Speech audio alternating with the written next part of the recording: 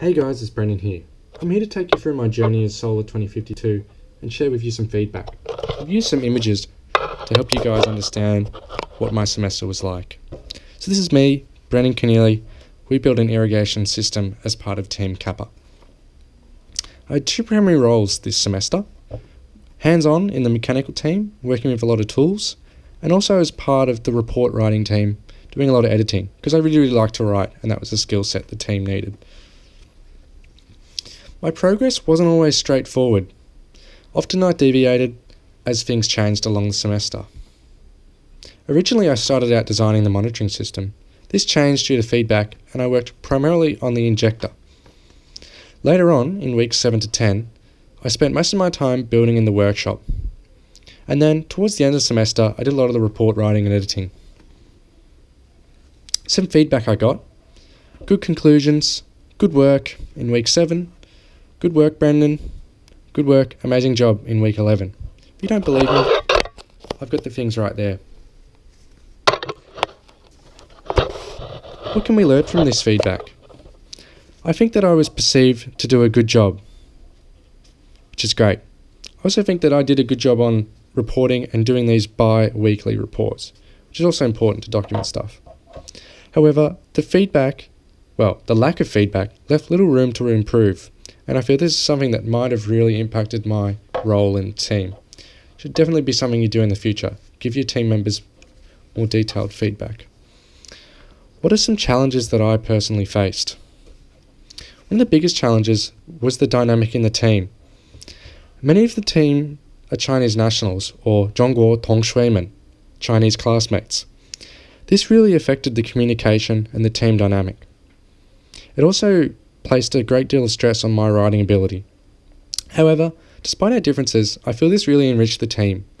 I'm currently studying Chinese, and I found that not only communicating with them, but also forming some great friendships with some of my classmates and teammates was something that was really awesome. So it was a challenge, but I guess it was also a positive.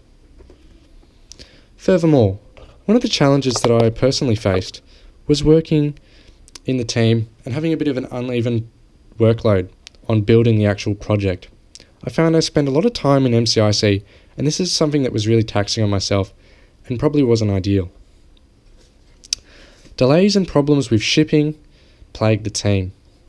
For example, getting a part from Hong Kong, i.e. the sprinkler system, all the way to us in UNSW takes a really long time and takes away time and money, something that we didn't account enough for. Other problems included being shipped the wrong parts by manufacturers from rural Queensland, which also just delayed the project.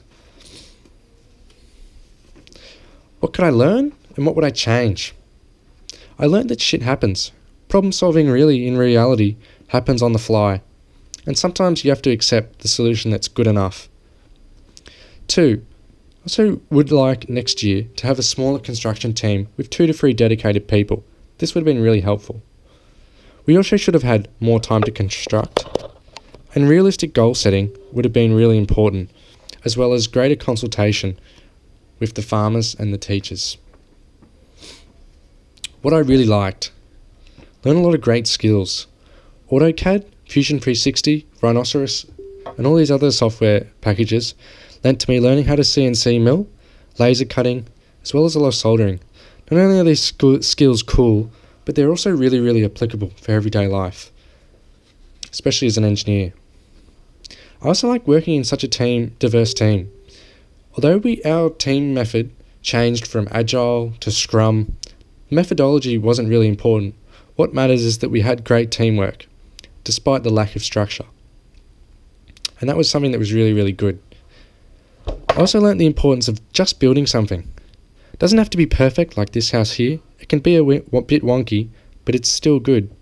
What's important is that engineers in these early years go out and apply their knowledge. Whether they try, whether they fail or succeed, it's about trying. A really good example of this is this 3D print here. This was my first 3D print. As you can see, it didn't work the first time, didn't work the second time, but the third time we got a perfect part. That's been my feedback on this semester. I hope you enjoyed it, and I hope you learned something.